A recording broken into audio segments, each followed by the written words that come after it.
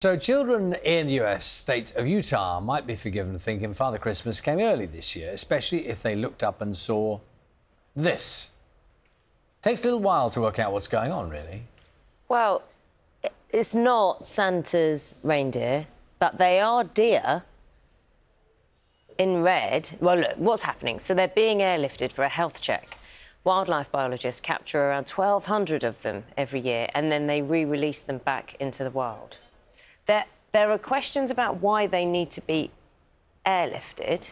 I'm going to have to look into this, don't you think? Because if they've got them in the first place, why can't they health check them there and then? Or suppose they've got to take them to a special centre? Well, maybe it's about relocating them to places where they need to be. But that image at the beginning, it's quite hard to work out what you're seeing. It does look like... It does look like kind of a sleigh doing a vertical journey.